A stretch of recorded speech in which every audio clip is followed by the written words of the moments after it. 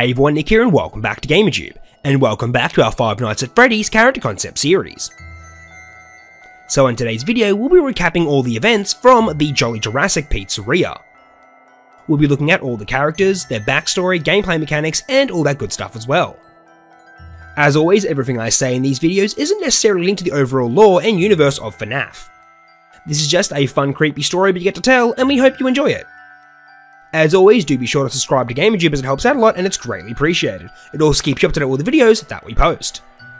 Alrighty, well, let's get into the recap of the Jolly Jurassic Pizzeria. So in our previous videos, we explored the jungle-themed Freddy's Pizzeria, the Funtime Farm Pizzeria, the Water Wonderland Pizzeria, and the Insect Kingdom Pizzeria. But now across the country in a new state stood another branch in the Freddy Fazbear Pizzeria family. This was of course the Jolly Jurassic Pizzeria. This was a prehistoric dinosaur-themed children's entertainment restaurant. Like most Freddy Fazbear establishments, they had a number of fun attractions and areas that would fit their theme. But apart from the party area, the seating and dining area, there was the main stage. This is where the animatronics would perform all their jolly birthday songs for all the guests in the Jurassic Jam Band. Speaking of animatronics, let's meet our first dino character. So the first character we're introducing is Roger Rex. Roger Rex was of course modelled after the king of the dinosaurs, the mighty Tyrannosaurus Rex. The engineers opted for a bright red colour scheme with shiny metallic claws and teeth. Of course, like most animatronics at Freddy Fazbear's, they weren't kept their cleanest. Roger's body was covered in multiple stains and marks. Due to their delicate hardware, they couldn't really be cleaned. All the staff could do was pretty much spray them here and there to prevent any nasty odours. One key feature with all the animatronics at the Jolly Jurassic Pizzeria was their facial recognition software. So all the characters had the ability to scan each and every guest. This would help them determine who they were talking to, whether it was a child, adult, staff member, or security personnel. So all in all, this facial recognition software proved to be quite successful. But every new and innovative software has its fair share of hiccups here and there. So Roger's role up on stage was that of the main singer. They would be up on stage singing all their birthday tunes with all the other members of the band. So overall, Roger was considered to be quite the successful animatronic. Their facial recognition software worked quite well and was fairly effective. That was until the restaurant was closed and the hiccups happened after hours. From time to time, Roger would get a little confused with identifying the night guard. Sometimes that would register as the night guard, but other times they would be identified as an endoskeleton without its costume. Seeing that this is strictly not allowed at any Freddy Fazbear establishment, Roger would have no choice but to take the defined endo to the repair room and stuff them inside an empty costume. But seeing that all the outer skins at the Jolly Jurassic Pizzeria were made of a dense hard plastic and sharp metal inner workings, being crammed into one of these costumes would be certain death. So when the player checks the security cameras, Roger would always be up on stage. The player would be safe until the lights turn off in the stage area. Once the lights were off, this would mean the pretend show was over and Roger would be on the move. Roger would only approach from the right-hand side door. As soon as they approached the door, the player would need to shut it immediately. Unfortunately for the player, Roger was one of the only animatronics that would stay at the door the longest. This wouldn't work well for the player's power consumption. But fortunately for them, the player could control the stage lights. Roger would head over towards the stage and investigate. The player would now know where Roger was by seeing them appear back on the stage on the cameras. Roger would also be able to mess around with the cameras. He would have the ability to freeze frame one of the cameras. So whilst looking at the monitors, there would be two different Rogers in two different areas. The player would have to determine which one was the real Roger and act accordingly.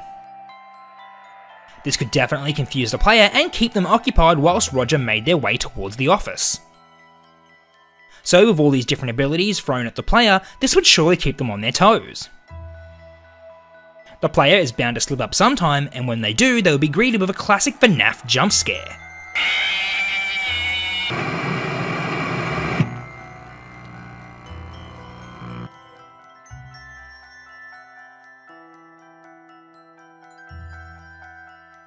So for the next character at the Jolly Jurassic Pizzeria, we have Ruby Raptor. Ruby was modelled after the famous Velociraptor. The engineers went with a fun bright pink colour scheme to make her look much more friendly. So one would notice that Ruby is sporting the traditional feathers that raptors were thought to have at the time. So Ruby's role up on stage was that of the tambourine player. She would be playing up on stage whilst Roger sang main vocals. So all in all, Ruby was considered to be the Jolly Jurassic Pizzeria's most successful animatronic. She was definitely the most popular and the crowd favourite. So alongside Ruby's sophisticated facial recognition software, she also had something else that made her quite unique. This was Ruby's copycat ability. So whilst amongst all the guests, Ruby would have a neat party trick of copying a selected person's movements. So she would scan the person and copy their movements whilst in a sort of recording stage. So if the guests would raise their arms, blink, shake their head, or open and close their mouth, Ruby would copy and do the exact same thing. So like most of the characters at any Freddy Fazbear's Pizzeria, they eventually got dirty and stained and withered. It isn't really something that can be helped. This started to make Ruby a little more strange looking and a tad bit more disturbing. The other employees and the guests didn't seem to mind, but Ruby always creeped out the night guard. Ruby would always be staring at them. Little did the night guard know, Ruby was staring at them for a sinister reason. So all the employees at the Jolly Jurassic Pizzeria had a fun little tradition that they would do once a year. So one night out of the year, all the employees would get together and watch their favourite dinosaur movie of all time. You know, the one about the park. So whilst the employees were watching their movie, unknown to them, Ruby was in the background watching right behind them. They'd never seen anything like this before. What were these terrifying looking creatures on screen? They looked exactly like her. Ruby was fascinated with these frightening creatures. Whilst watching the movie, Ruby got so engaged that she accidentally activated her copycat ability. She scanned the ferocious movie monsters and copied their every move. Ruby suddenly had the urge to attack. She had the urge to hunt. Thankfully, the staff members were locked away safely behind the door and the toughened glass. But there was someone who wasn't so well protected. That was, of course, the night guard. Ruby had an insatiable instinct to hunt down the night guard and tear them to shreds. So whilst in this frenzied state, Ruby would make her way towards the office. And inside the office would be the poor unsuspecting night guard. So whilst looking at the security cameras, the player would be able to see Ruby making their way to the office. Most times she'll be hiding and avoiding the cameras. So the player needs to look extra careful in order to spot her. Ruby would try to enter the security office no matter what. She would be able to appear at both doors and also through the vents. As soon as the player sees Ruby at the doors, they would need to shut them immediately. But when it comes to the vents, it would be a different story. So whenever the player sees Ruby in the vents, they would need to quickly shine their flashlight in her eyes. The sudden flash of light would quickly override her copycat phase and bring her back to normal. Unfortunately, this wouldn't last long. So with Ruby attempting to enter through the doors and vents, this would definitely put the pressure on the player. Ruby would definitely be patient and pick the right moment to attack. The player would need to focus and always keep an eye out for this sneaky pink raptor. If they fail to do so, then they'll be greeted with a classic FNAF jump scare.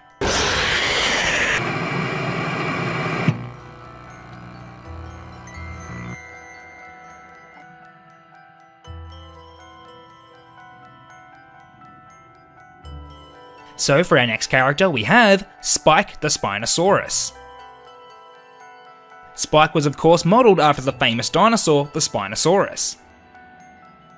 These creatures were well known for their long snouts and of course their famous large sail on their back.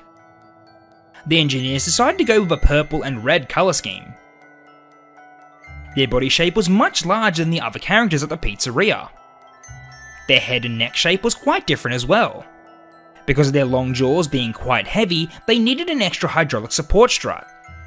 This would ensure that Spike's mouth would open and close without collapsing under its own weight. So Spike's role up on stage was that of the keyboard player. They'd be playing all their Jolly birthday songs right next to Roger and Ruby. Spike was considered to be a successful animatronic. They were quite popular amongst the guests and had their own dedicated fan base. But like all animatronics at the Jolly Jurassic Pizzeria, their problems were only present at night. So the problem the pizzeria faced with Spike was his obsession with biting. Spike of course would never bite any of the guests or workers. They were more interested in biting down on all the furniture and props. Multiple times a night, the guard would catch Spike chewing on various objects, whether it be tables, chairs, or even the prop dinosaur skeletons on display. Since Spike had a powerful bite strength thanks to his hydraulic jaws, not many objects would stand a chance. So a couple of broken chairs and props here and there wasn't too much of an issue. The only issue was when Spike bit something they really shouldn't have. So on that unfortunate night, all the characters were roaming around the pizzeria just as normal. It turns out the repair worker forgot to lock the door to the repair room. With this room being unlocked, Spike was free to enter as they pleased. Spike has never been in here before. They were amazed at all the new and exciting things that they could bite and chew on. One thing in particular that caught their eye was the metal endoskeletons. So Spike wasted no time locking their jaws around the endo's metal skeleton. As they chewed them in their mouth, they accidentally triggered the endo's reserve power. Its eyes come to life as it wakes up inside of Spike's mouth. The endoskeleton quickly senses it's in danger and attempts to defend itself. The endo tries to claw and strike its way out of Spike's jaws. But there was no way that Spike was letting go. The twisted metal skeleton ripped and tore away the plastic shell from Spike's jaw and arms. After an hour of trying to break free, in the end Spike was victorious. When the workers found the state that Spike was in, they didn't know what to do. Especially since they had a special event happening at the pizzeria very soon. The local museum had agreed to display one of their newest fossils at the pizzeria for a limited time. The pizzeria couldn't have Spike looking like this when the exhibition was on. So they decided to place him in out of order until they can get him repaired. So the day finally came when the museum would display the new and rare fossil. It was displayed behind a glass cabinet to ensure no one would touch it. So it was the guard's duty to keep an eye on the rare and precious fossil. So whilst wandering around, Spike couldn't help but notice the new attraction. Spike needed to chew this fossil, more than anything they've ever chewed at the pizzeria to date. So they approached the glass case and drove their mechanical endoskeleton arm straight through the glass. Just as Spike was about to chomp down on the extremely rare and expensive fossil, the night guard dove in and swiped it from them. The night guard hurried back towards the office with the fossil. They had to keep it safe in the security office. So, knowing that the fossil was with the night guard, Spike would do anything to get their hands on it. The player will need to keep an eye on the security cameras to locate Spike's position. Spike's starting position would always start in the repair room. So Spike was way too large to fit into the air vents. So at least this was one less way they could enter the security office. So the way they would enter would be through the left-hand door. Once they appear, the player would need to shut the door immediately. As it gets later in the night, Spike would become more and more aggressive. Their movement will become faster as they rush towards the door. In some instances, Spike can even chomp down on the door as it comes down. The player would have to repeatedly tap the button in order to force it shut and slam it out of their jaws. But if the player can't keep up with Spike and lets him in, they'd be greeted with a classic FNAF jump scare.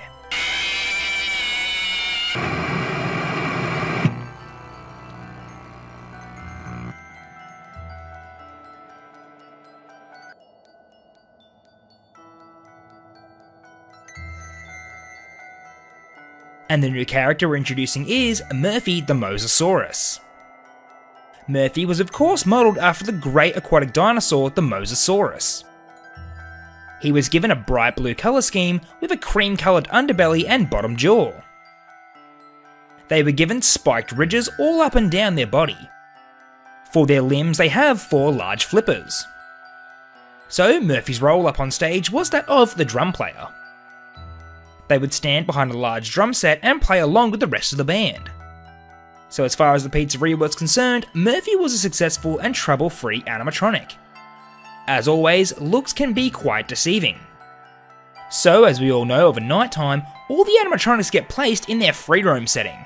They're free to roam around the pizzeria as they please. But amongst all the other animatronics, Murphy was the only one who hardly moved at all. They just stood in one position for most of the night. The night guard always kept an eye on Murphy through the security cameras.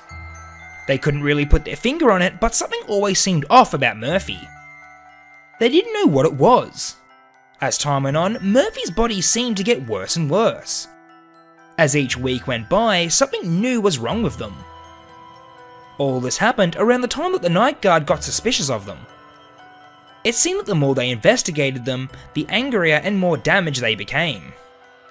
So in the next few days, the repair worker arrived at the pizzeria and got ready to do some service work on Murphy. So first off, they would disengage Murphy's ability to open and close their jaw. So in order to do this, the player would need some help from their trusty Helpy-matic. This was a handheld computer system that was used to work on the animatronics. They plugged in the Helpy-matic into Murphy's bottom jaw and started to override their system. Now, before they open Murphy up, the player now has the ability to x-ray his body with the Helpy-matic. The repair worker holds up the device and sets it to x-ray mode. The device flickers to life as it scans through Murphy's outer layer. And what they see is very strange to say the least. Then all of a sudden, Murphy's jaw opens up as wide as it can. Their eyes roll back into their head as something slowly exits their mouth. Hanging out of Murphy's mouth was a miniature endoskeleton. Its eyes started to glow red as the screen fades to black. By the morning, the repair worker was nowhere to be seen. The employees thought that he must have left late last night. But the night guard knew that that couldn't be possible. There was no footage of them ever leaving the building. It was clear that something must have happened to them, and it involved Murphy. So, that night, the guard attempted to sneak up on Murphy and catch them doing anything suspicious. As they waited and watched, Murphy's mouth began to open.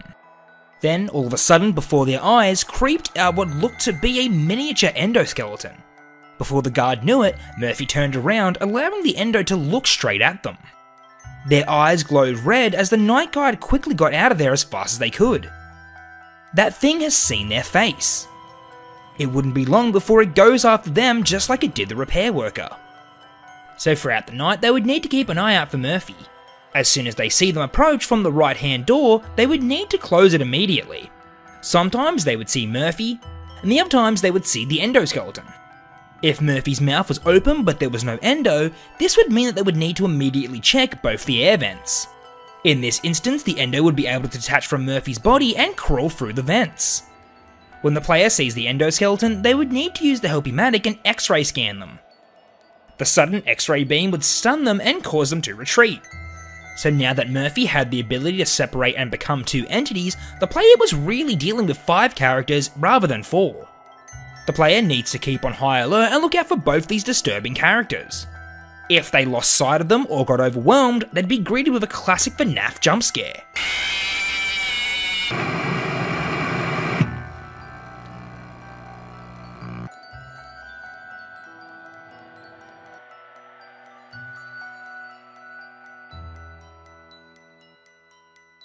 And the character we're introducing is Timmy the Pterodactyl. So, Timmy was modelled after the winged dinosaur, the pterodactyl. They were given a bright green colour scheme with purple coloured eyes. Their arms were quite different to most of the other animatronics. Instead of arms and hands, Timmy was given wings. These wings weren't built to fly. They were purely designed for aesthetics. But this didn't mean that Timmy didn't fly in a sense. So unlike his other robotic buddies, Timmy didn't perform up on stage. They instead had their own sectioned off area at the pizzeria. And this area was the prehistoric puppet theatre. This was a miniature theatre that put on multiple puppet shows throughout the day. The main character of the show was of course Timmy.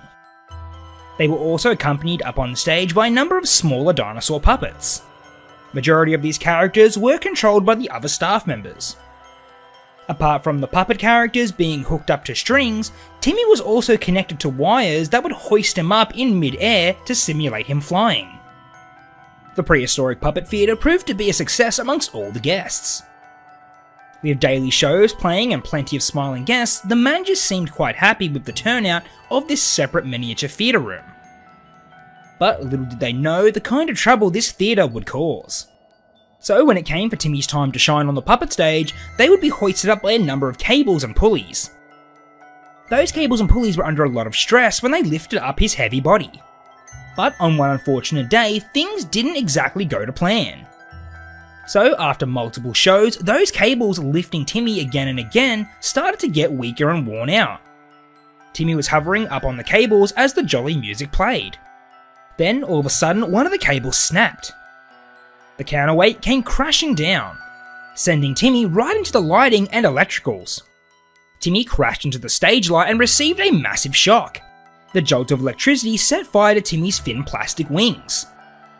The high voltage scrambled all of their internal workings and electronics. After a short while, the workers cut the power and figured out how to get Timmy down. This unfortunate incident has caused the pizzeria to temporarily shut down the prehistoric puppet theatre.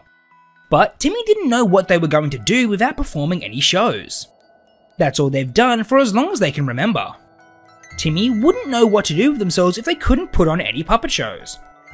So they decided to continue the show for themselves. But when it came to the big finale, they were in no shape to hang off the wire pulley.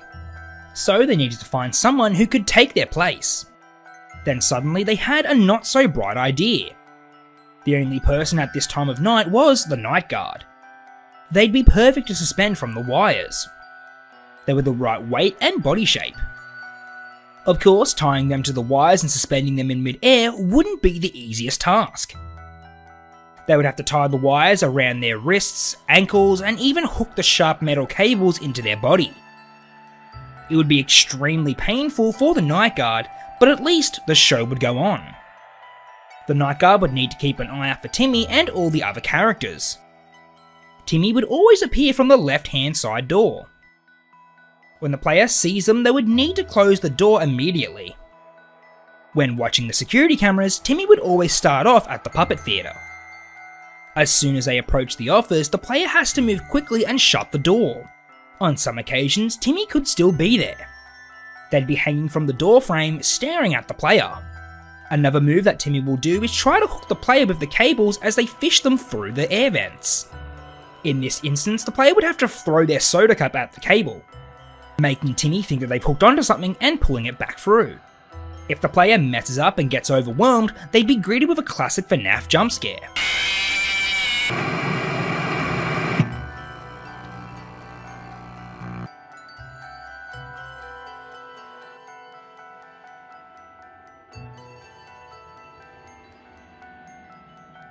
With another night shift comes another character. Or should I say 3 characters? And these characters are the Compy Crew. The Compy Crew was comprised of 3 miniature characters. These characters were simply named Greenie, Goldie, and Red. The Compy Crew were by far the smallest characters at the Jolly Jurassic Pizzeria.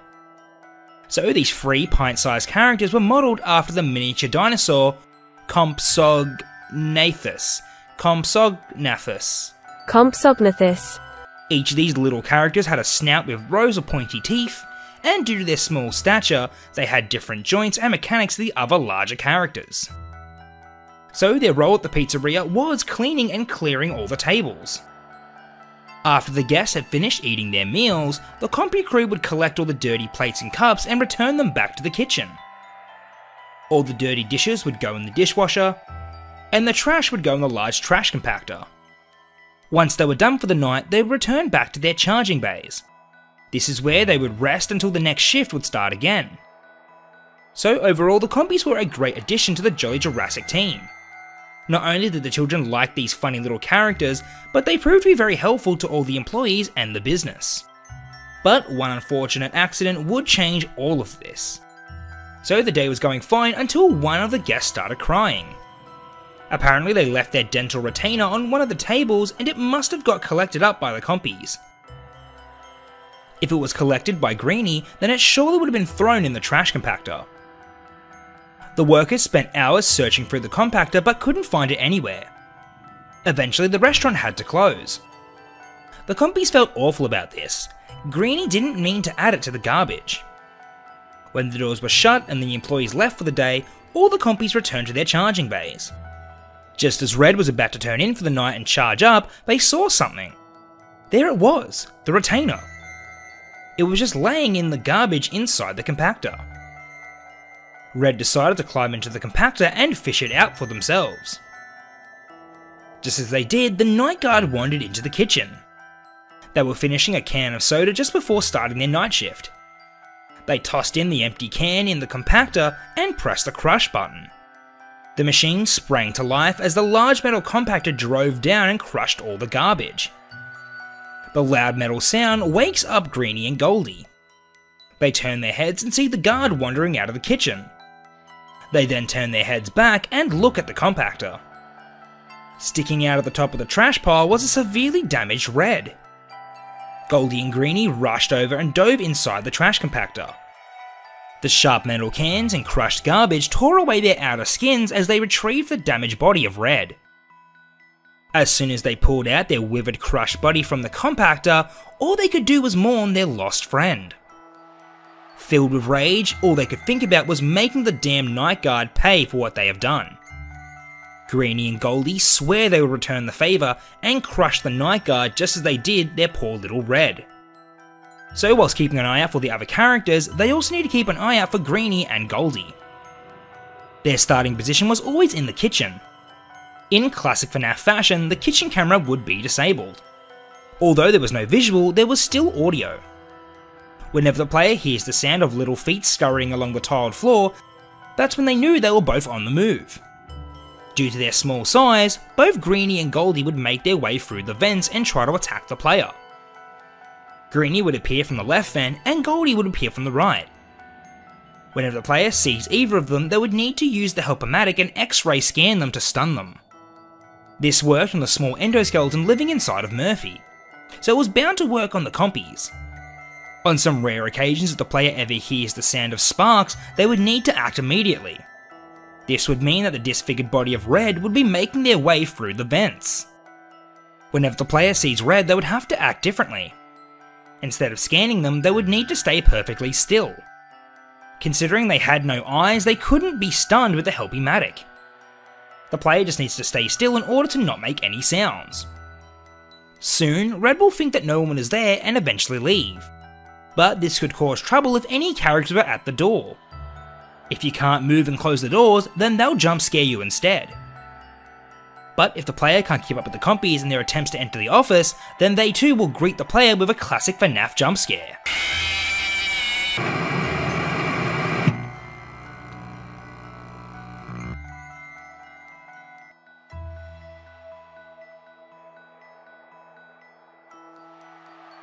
As the night guard faces a new shift, that means a new character will be revealed.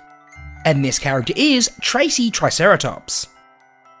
Tracy was of course modelled after the humble three-horned dinosaur, the Triceratops. They were given a bright orange colour scheme and 3 large horns protruding out of their head. Tracy's specific build was quite similar to the other animatronics. But when it came to Tracy's design, there was one key difference. Tracy's body also doubled up as a miniature pizza oven. This meant that the workers could load a pizza into Tracy's body and she could cook it for the guests. So when it came to Tracy's role at the Jolly Jurassic Pizzeria, she didn't perform up on stage. She was instead stationed at the pizza bar. Her specific section was called Tracy's Triceratoppings. This is where the guests would specifically choose what they wanted on their pizza. So the way in which Tracy's body cooked the pizzas was with her electric heating elements. She had one below and one on top of her cooking compartment. This miniature oven inside of her chest would be securely closed off and locked with the 2 sturdy doors on Tracy's torso. These doors were made from a special heat-absorbing material. This would ensure Tracy was never hot to the touch on the outside when cooking pizzas. All in all, Tracy was considered to be quite the successful character. But the Jolly Jurassic Pizzeria would soon realise just what could go wrong with putting a working oven inside a children's entertainment animatronic. So as time went by, Tracy cooked her fair share of pizzas. Day by day, she would cook the same old boring thing again and again. Eventually, Tracy longed to cook things that were much more interesting. So whilst Tracy was out amongst all the guests, little did she know one of them would place an object inside her torso. So from time to time, the hinges on her oven door would spring open. So whenever they would open up, Tracy would have to quickly shut them back again. But this time she wasn't quick enough. Just before she could close the door, a small child snuck a stuffed toy inside of Tracy's oven torso. The stuffed Freddy Fazbear toy rested inside Tracy for the time being. After a little while, the soft flammable toy caught alight. A thick bellow of smoke started rising out of Tracy's chest, and before she knew it, her whole lower body was engulfed in flame. The flames grew quickly as Tracy's body burned up. Fortunately for her, all the fire and smoke triggered the emergency sprinklers. But although the sprinklers put out the fire, the damage was already done. Tracy's bottom half was completely burnt away. All that was left was charred wires and metal. Apart from all the burning and damage, Tracy also remembers feeling alive. She had never cooked something like that before. The fact that it was so dangerous gave Tracy a rush she had never felt before. So much in fact that she wanted to do it all again. But this time she wanted to cook something far more interesting. That was until the night guard caught her eye. They would be perfect. She's never thought about cooking someone like them before. Tracy would normally never harm a human being, but it seems the fire has damaged and slightly augmented her programming. Tracy decided to wait until they were in their office and they would try to capture them when they weren't looking. The night guard would be a complicated item to cook, but Tracy was up for the challenge. So Tracy would approach the office from the right-hand door. When the player sees them, they would need to close the door as soon as they can. Without legs, Tracy will of course be crawling towards the player. Her starting area would be the kitchen. But like we learned in the last video, the visual feed isn't available for the kitchen. But when the player hears Tracy's burnt metal scraping across the tiled floor, that's when they would know she's on the move. So just appearing from the right-hand side door isn't her only move. She can also try to smoke out the player. And that is meant in a literal sense.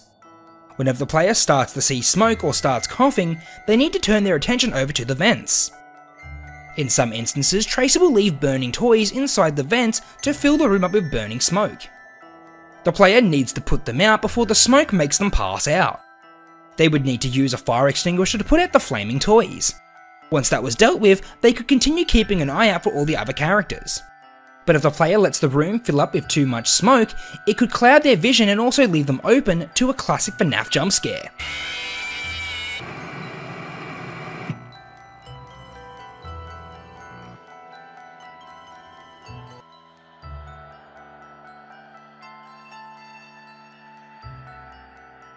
And this new character is Larry Longneck.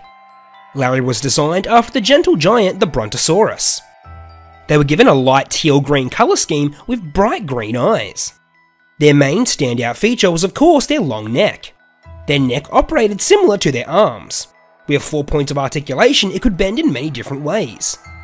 So Larry's role at the Jolly Jurassic Kingdom was the fitness instructor at the Dino Play Gym. This was an area that was dedicated to keeping kids fit and active.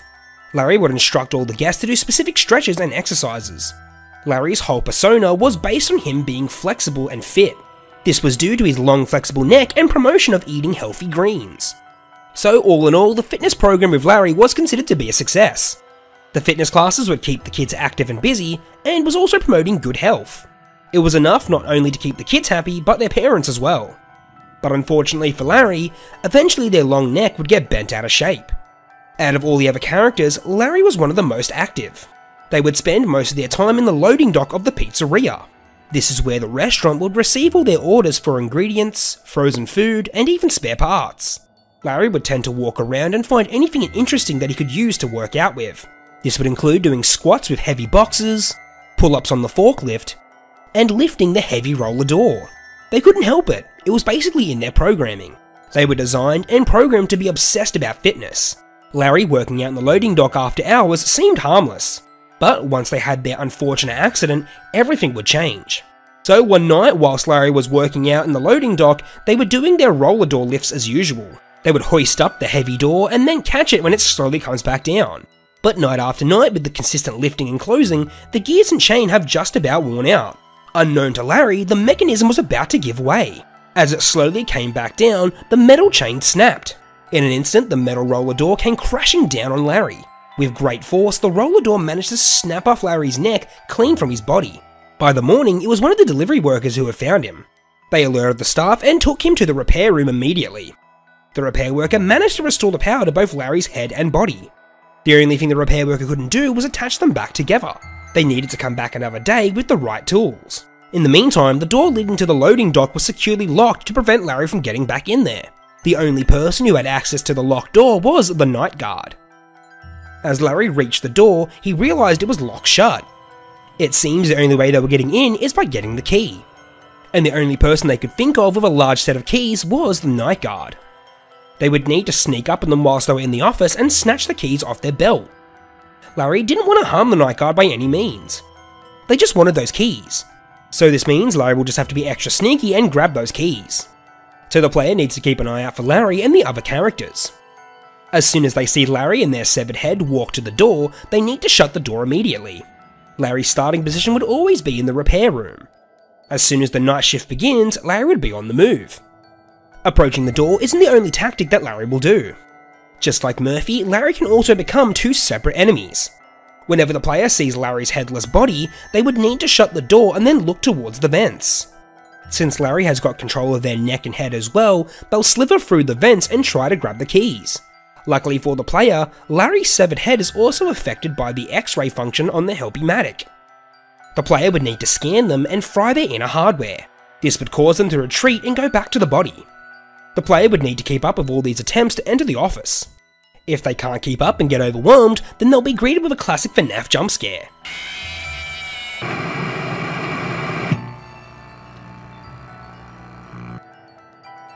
Alrighty everyone, well that's all we have for today's video. I hope you enjoyed, and if you did, please consider leaving a like, commenting and subscribing, as it helps out a lot and it's greatly appreciated. As always, let us know what you thought of the Jolly Jurassic chapter and what you'd like to see going forward. Alrighty everyone, well, to the next video, catch you later, bye.